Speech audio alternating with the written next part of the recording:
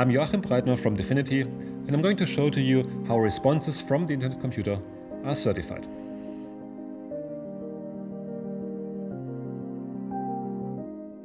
In this talk, I'm going to explain to you how you, as a user interacting with the Internet Computer, can trust the responses that you get from the Internet Computer. So answering the question, are you really talking to the Internet Computer when you think you are? And let's start with how it would look like in an idealized world. So let's imagine you're interacting with a service that's running completely in a trusted environment, let's say your own computer or your company's network. And for the purpose of this talk, the service we're looking at might be a booking agency for show tickets. So you interact with that service and you ask it to book a ticket for you, and it will respond with, yep, you got a ticket for that show and your seat is 5A. And as long as all the moving parts here, the service, the network is trusted, that's all you need. You know you have really booked a ticket to seat 5A. Now, making this a little bit more realistic, probably you are talking to a service over the internet. And the internet is a big, dangerous place full of malicious parties. And now you have a problem. What if somebody between you and the service you're talking to wants to mess with that request and that response? It could try to let you believe that you actually got a different seat than the one you got, which would be embarrassing when you're fighting with somebody else about seat 7D. Or maybe it could pretend that you actually didn't book the ticket, so you don't go to the show, and at the end of the month you see you've been charged for it. Or the other way around. It could pretend that you actually got the ticket, but then you actually haven't booked the ticket, and now you go to the show and they don't even let you in. So that's the kind of problem we want to address here. Now on the internet, the solution is kind of known, and it's based on public key cryptography. So here what we could have is that the service has a secret key. This is the blue key on the right. And when it responds to your request, it signs that response using that cryptographic key. And this is this blue ribbon on the slides. As a user, for some reason and somehow, which is out of scope for this example right now, you know the corresponding public key of that service. So this is this little picture of the key on the slide. And using that public key, you can verify the signature on the response, and you can check, yes, indeed. The response comes from that service, and I can trust that response, and I know that I really have booked the ticket, and really my seat is 5A. So this is the conventional thing you have every day when you use some service over the classical internet. When it comes to the Internet Computer, things are similar but slightly different. So there, the service that you're interacting with isn't a full stack server stuff on its own with its own private keys and everything, but rather it's just code running in these canisters, this unit of computation that we run on the Internet Computer, and it doesn't do cryptography on its own. Instead, it's being executed by what we call a subnet. A subnet is a collection of multiple nodes, multiple independent services or servers that collectively run the canister that is the booking agency here. And the subnet as a whole can create a signature like the one we've seen before. And here some of the magic of the Internet Computer happens.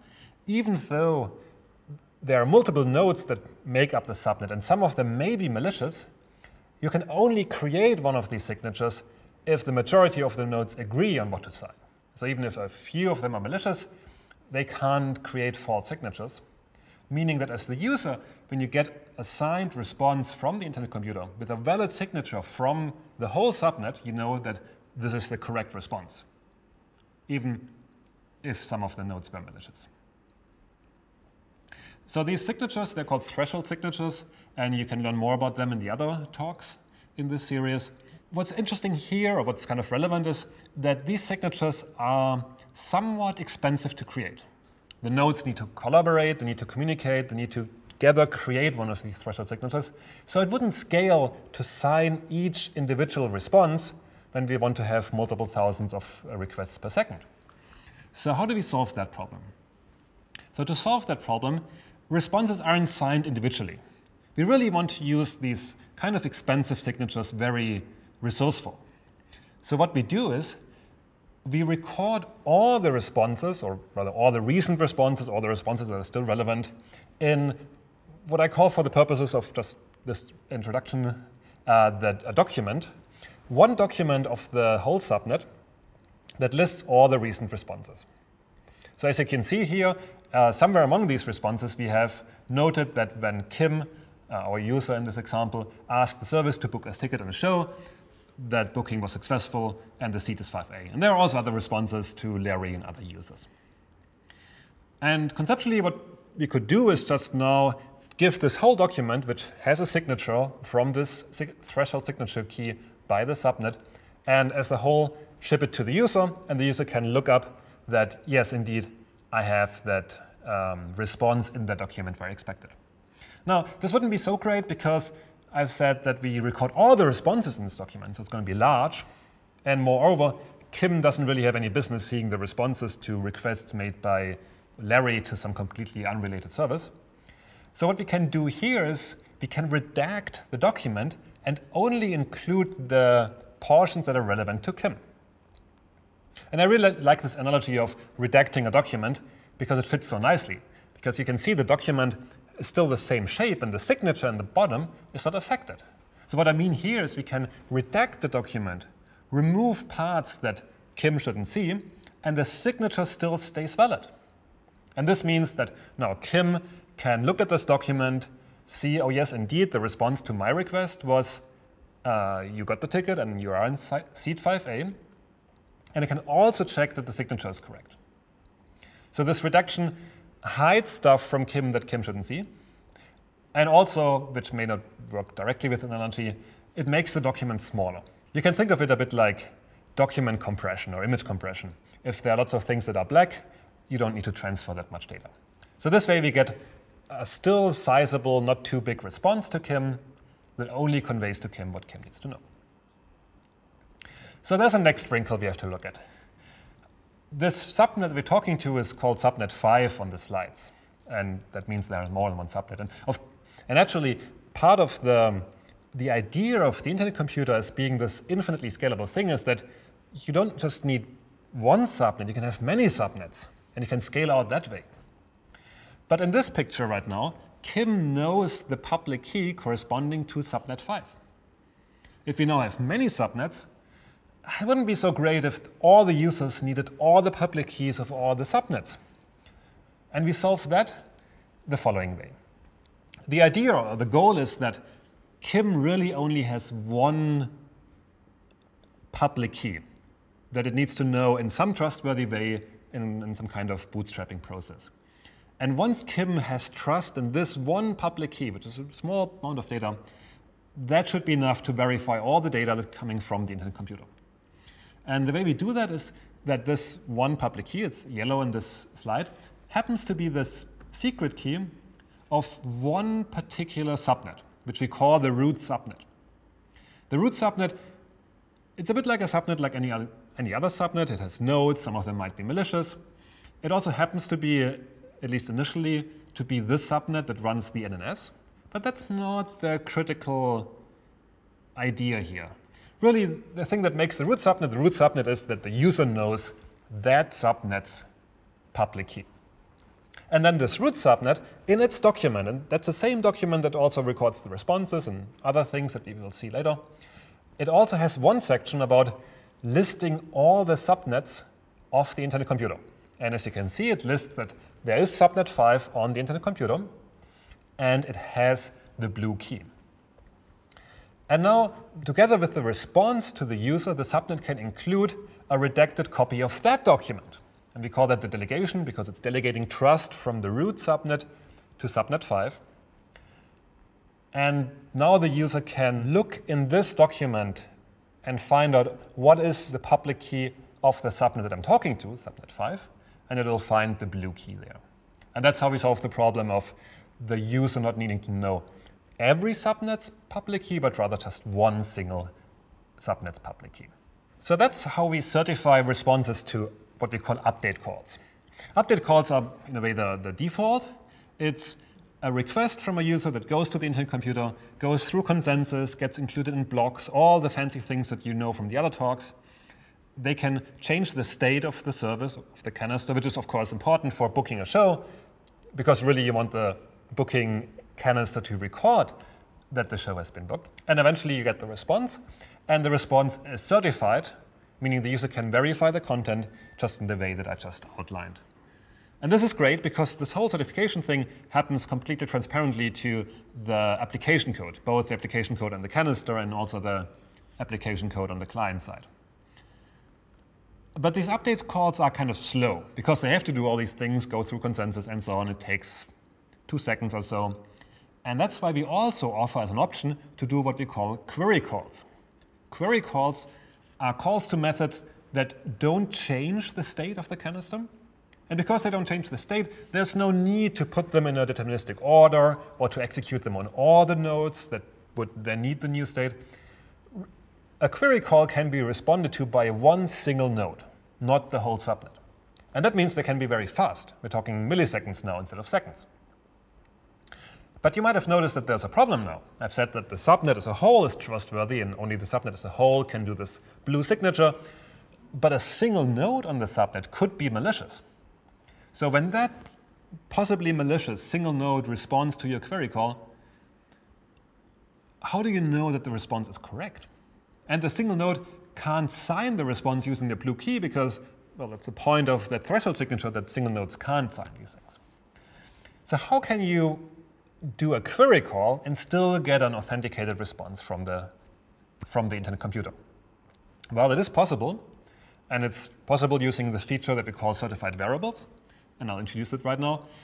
An important thing right ahead is that this now requires collaboration from the canister. To certify update calls, canister code and application developers didn't have to do anything special, it just works out of the box. To secure these query calls and use certified variables to secure them, that now requires the canister to assist. And here's how that looks like. Already when the user does the booking, note that we are now looking at the request where the user wants to book the show, the canister is recording in a special area of the system state that Kim has booked seat 5A. Basically, it's telling the system, by the way, can you please remember for me that Kim has booked seat 5A? And this is now stored separately from the canister's normal state. In fact, it's written into the same document that records all the responses that we've seen earlier. And remember that that document is, as a whole, signed by the subnet using this blue ribbon. And that helps when the query call happens. So let's say a day later, Kim wants to know, what was my seat again? I forgot. And it wants to use a query call to ask the canister, what is my seat? And query call is a very nice use case for that because just checking which seat you had, that doesn't need an update call. That works nicely with a query call. And then the canister can now ask the system for, hey, yesterday I told you something that you should remember and also sign for me. Please give me that information again. So it's getting a redacted copy, again, a redacted copy, of the document of the subnet with everything redacted but the information that the canister itself asked the system to remember Kim has seat 5A a while ago. And now the canister can include that, what we call certificate, that redacted document, in the response to Kim. And now Kim can actually check that the response from the canister, yes, you have seat 5A, is correct. Of course, this needs checking the signature, but we have existing code for that. That's the same mechanism as checking for the validity of a response to an update call. It also needs to check things like, is it not too old? Because maybe an attacker gives you a valid response, but it was valid a week ago and things have changed. So there are a few things that the user, or rather the client code on the user side, will have to check. But when they are being checked, we get that the response is correct. Now, a little complication that comes due to constraints of keeping the system simple. Now, when designing a system like the internet computer, there's always the trade-off. Do we make the system a bit more complicated and its use, let's say from a canister point of view, more convenient? Or do we just provide bare minimum features and put some of the burden on the canisters so that we can keep the system simple and therefore also secure and manageable? And in this case, a decision was made to only allow 32 bytes of storage for canisters to use the feature that I just outlined. Now, 32 bytes might be enough to say Kim has booked seat 5A, but once there's more than a few people booking seats, then that's no longer enough, obviously. But that's not our fundamental problem. And the trick we can apply here to overcome this problem is pretty much the same that we've applied just a few slides earlier when we're looking at how the subnet can use one signature for many responses. And again, we're using one of these redactable documents. So what we can do here is that the canister, when Kim books the show, stores the information that Kim has seat 5A in its own little document, and it also has other information about other people booking their seats in the show. And then it calculates a cryptographic hash of the document, this green text on the slide, which uniquely identifies the content of the document. And it's that green text that it asks the subnet to store and to certify. So when now Kim asks the service for which seat Kim has, the service can respond with the document from the subnet, which includes information, what is the green string, the green cryptographic hash. Then also a redacted copy of the canister data, which says that, yeah, really the information that you have seat 5A is correct. And also, just as before, we need this little delegation thing, which connects the blue signature to the yellow key that Kim has. And with all these things in place, we can now trace the chain of trust from the response that the user gets to the key that the user already has. So the response is seat 5A, and the user, or rather, again, code running on behalf of the user, can check that this response is included in the redacted copy of the document from the canister in the lower left corner. It can recalculate the root hash, or the cryptographic hash of that document, the green text, and check that it's included in the redacted document from the subnet. It can check the blue signature on that document and make sure that this is really signed by the corresponding key for that subnet in what we call the delegation, the redacted document from the root subnet in the lower right corner. And that document is signed using the yellow key, so the user can check the signature against the public key that the user has. And that is how we can manage to certify responses that are delivered and calculated even from possibly malicious single nodes, deliver them to the user and let the user still verify that the response is correct, using just one piece of information as the root of trust that the user needs to have in advance. So let's now look a little bit closer at these documents with this interesting property that we can redact a few lines with a black felt pen and still the signatures can be validated. And of course, these are not real documents and there's not really a black felt pen. Instead, the mechanism that we're using here is a well-known cryptographic tool called Merkle structures. And maybe just to avoid confusion, when I said redactable earlier, this was really just for analogy. This is not a redactable signature in the strict sense of redactable signatures, which is a technical term, just to avoid confusion there. Now, these are really just Merkle data structures. And this is nothing that we haven't invented. This is existing technology. But it's still rather neat. And I'd like to explain to you at a slightly lower level how these Merkle structures work and how we can use them here. So far, the analogy I used was a document that we can write stuff in. But really, the next better analogy that we can use here is maybe that of a file system of your hard drive, where you have folders, and these folders have names. And then inside these folders, there are more folders, and then also files that contain data. And this is the conceptual model that I'd like to keep in mind when I talk about these trees. So they're now tree-shaped because we have folders and subfolders. And the subnet maintains one of these trees, and that's why we call it the state tree, with all kinds of information. So it has the responses to requests from users. It also has the certified data that we looked at when we wanted to certify query calls, and then a bunch of other stuff, the current time, and lots of internal data that we need to keep the internet computer running, such as cross-net messaging, as you might have seen in the other talks. So this tree is, well, tree-shaped, And in this picture, I've drawn it growing down because in computer science, trees grow down for some odd reason. And we have these rounded corner things for data in the tree. So that's where we have the certified data that the canister is stored. Or in the top left corner, we have the time when this tree has been created. And now we want to define a cryptographic hash that uniquely identifies the whole tree, including all the data, all the labels on the nodes, and its shape.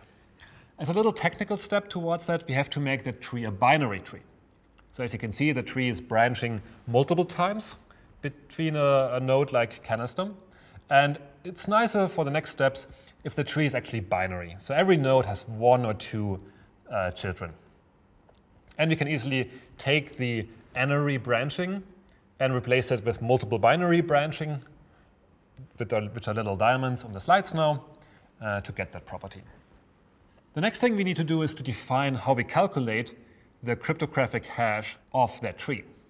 And we can do that in a bottom-up approach. So for the leaves that have data, we can just take the hash of the data. A hash like SHA-256 might work. Then we have these labels, for example, certified data in the bottom left. And there, the hash of that subtree is a hash of that label and the hash of everything below. For the binary nodes, we do something similar. The hash of one of these binary nodes is the hash of the left and right subtree. And this way, we've now defined a rule to define a hash all the way from bottom to top. And then we have a hash at the root. And this one smallish 32 bytes number is now enough to identify the whole tree. So if we sign that hash, we can use that signature to validate everything inside the tree. So the next thing we need to do is do this redacting. So let's say we want to expose to Kim that the certified data of canister ABCDFGH happens to be that CAFFEE, or whatever's written in the lower left corner. And maybe we also want to show that the current time is the time that we have there. Then we can remove all the subtrees that are not relevant for these 2 pieces of information. So we only leave everything from the root to these pieces of information. So we prune the tree. And I really like the word pruning here because that's what you do in the spring when you have a garden. You prune the trees and you remove the branches you don't want. But we can't just remove them. We also have to remember the hash of that subtree that we removed. And this is the little yellow annotations on the slide. And why do we have to do that? Well, if we now give the pruned tree to the user, including all the hashes for all the places where we prune something, the user can, just as before, from bottom to top, recalculate all the hashes for the individual nodes, and therefore also for the root node. And then we can take the blue signature of that root hash, the hash of the root node, and the user can validate the signature. And that's how the user can validate a signature that signs the whole tree, even though the user doesn't have the whole tree. So this is what we use in the subnet to have this document where we can redact. But it's used in more places. For example, the root subnet, well, it's just also using a state tree, but it has additional information about which subnets exist and what their public keys are. And then in the example of the booking agency where we certify the query calls, the canister itself might have one of these Merkle structures, and it might be the same one that we've just described, to include all the information about the seats that were booked behind one little small hash that it can then plug into the system as certified data. So really, this was just a summary of how Merkle trees work. As such, it's not particularly specific to the Internet computer, but it's a very versatile tool, and we can use it for good effect in the Internet computer. So in the last slide, I want to walk you through the steps that you have to take as a canister developer, or rather an application developer on the Internet computer, if you want to get the benefit of certified data to secure your query calls. And as I said, this needs some help from the canister. So there's some amount of development you'll have to do. And really, this is the cookbook for that. So first, you have to think about the kind of queries you need to secure and think about what Merkleized data structure is the right one for that. So I've shown you the tree. And the tree is really useful for everything that's a key value lookup or that resembles a file system. If you have something more sophisticated where some data needs to be aggregated or selected, and maybe you even want verification of negative results, maybe you need something different than that. And that really depends on your application. In a simple case, and many cases are simple after all, a tree like that would work. Then you have to maintain that tree as part of your normal canister state. So this is running in the main memory of your program running on the computer. And whenever an update call comes in that changes a piece of state that needs to be reflected there, you have to update that Merkle structure. You have to recalculate the root hash that identifies all the data in that structure and write that out as the certified data of your canister to the system. This is what we've seen in the slide earlier, where the canister was putting this green hash into the system state. Then, when handling a query method, you have to, well, first of all, respond to or calculate the response for the query method. Then you have to look into your in-canister Merkle structure and redact everything that you don't need. Basically, you calculate what's sometimes called a witness that proves that the response that you're actually in the process of giving is contained in that hash that you stored earlier. You also have to ask the system to give you that certificate, that redacted document that shows that the hash that you wrote there earlier during the last update call is the one that you expect it to be. And then you ship that together to the user, the response, the redacted part of your in-canister Merkle structure, and then the thing that comes from the system that proves that the root hash is the root hash of your data structure. And then on the client code, and really this kind of thing expects that you're writing a dedicated client for your service because there are some service-specific things you have to do. Well, first you check that the thing that you got from the system certificate, is correct, the signature validates. You should check that it's actually up to date, because otherwise a malicious node could give you an old result and make you believe that something is true now that maybe was true a week ago but no longer is. Then you have to check that this is really the data for the canister you're talking to. Otherwise, an attacker could install another canister on the subnet that has similar state like yours, like a fake booking agency that has the information that you got seed 7D, and construct a response based on that. So you have to check that, is this the canister that I'm actually talking to? Then you look at the application-specific data structure that you got, the redacted Merkle structure from your canister. You recalculate its root hash, as we've seen earlier on the slides, and you compare that with the hash that's in the system data. And finally, you have to check that what's in the application-specific data matches your query parameters and response. And both are important. You have to keep in mind the parameters of the query and also the response.